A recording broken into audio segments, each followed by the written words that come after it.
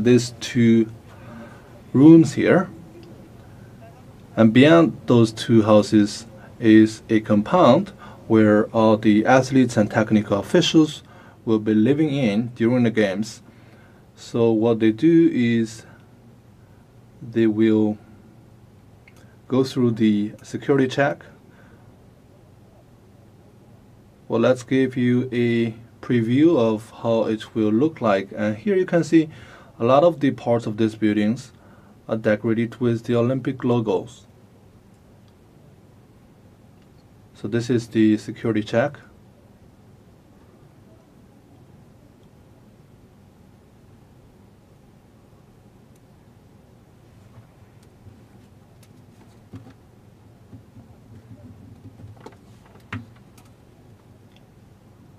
Starting from 8 in the morning, already we have 13 delegations, and they are from Switzerland, Czech Republic, Germany, and the United States, to name but a few. So those delegations, they have already arrived here at this village, and now you can see that some members of the delegations, and this, I believe, they are from the UK, and they are activating their registration card, and before that they need to go to another place. Let's keep moving. Just follow up. So this is the advanced opening of the village. So what do those people come here for today? Well, they have a lot of prep meetings. They have to confirm a lot of details, because I believe they have registered a lot of names, and today is the time for them to confirm the list of participants. And also, for example, they have registered their names for certain sports or items, but due to some reason they may not make it to the games here, so they have to double check the registration. So here we have Huang Yicui, the registration manager for the games. So starting from 8 a.m. today, we held a final registration meeting for delegations. So this is the luggage area. Yes, you can tell from the flags that we have Germany, we have the Netherlands, and also Poland. In the morning, we held the pre-registration meeting for 4 to 5 delegations, and right now there are another 4 to 5 delegations that are having the final registration meeting. So today, I assume that there are 20 delegations coming. So where are their meeting rooms? Well, we can take a sneak peek of this meeting room. I believe they just finished a meeting, and this is a registration meeting.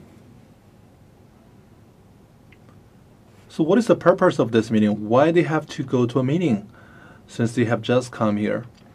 Well, because the first round of registration was based on expectations, and they have to go through a meeting like this to confirm the qualifications of each entering athlete, and they will also have to confirm with the total number and size of the delegation.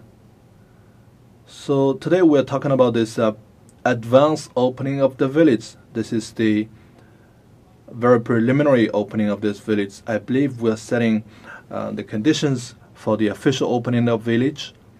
Yes, correct. And because at those meetings they will have to confirm the final number of registered participants and what are their mandates. So after this meeting, the delegation will know how many members will be entering into the games officially, and they will also activate their registration card. With that card, they will have access to the games venues. So how many meeting rooms do you have? We have 7 DRM meeting rooms. What is DRM? We call it digital registration meetings. So it's the digital registration meeting.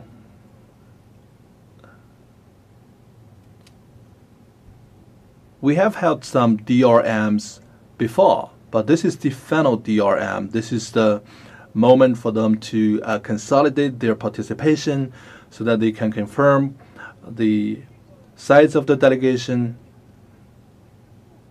and everything else. Well, thank you very much. So this is just a registration card of a Chinese technical official. So when the delegation finishes the DRM, so on the registration system, we will change the status of the person into ready for activation.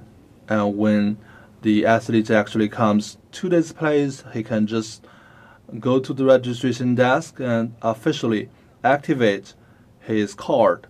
So here on this card, we can see that it contains the information of the delegation, a barcode, and also TA and the knife and fork. So what are those? So with the knife and fork, it means that you can go eat in the cafeteria. TA is for transportation. A is athlete. So which means that you can take the shuttle bus of all the athletes. Well, let me take a look at your card, and you have much less mandates and much less right. Well, this is because we just work here and we don't need to work in other places. What is OLV for? So OLV stands for Olympic venues, which means that with this pass you can go through the different venues, because you may go to the competition venues, you may also go to the training venues. I believe OLV stands for Olympic Village. Yes, correct, and it includes all the 3 villages. In Beijing, it's a BVL. So if you only have access to Beijing Olympic Village, it's BOLV. Well, I see that you're doing this in a very meticulous manner, and everything is so carefully planned. I believe that the Winter Olympics is a very sophisticated project. This, I believe, is athletes from the Chinese team. I believe they have already finished the DRM. Yes, they already finished it this morning, and they are now able to go to the reception desk to have their card officially activated. Well, they have been staying up till very late last night and even till this morning, and they have been preparing for a lot of documents. Surely they have spent a lot of time on this. So this is the first day of the DRM. I think they are fully ready for this.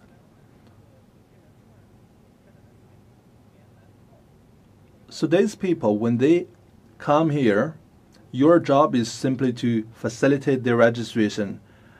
In addition to supporting for the DRM, what are the other part of your responsibility? Well, to answer your question, I believe you can come to the activation desk for the cards, because when the delegation finishes the DRM, the members of the delegation can go to the activation desk and to have their cards officially activated.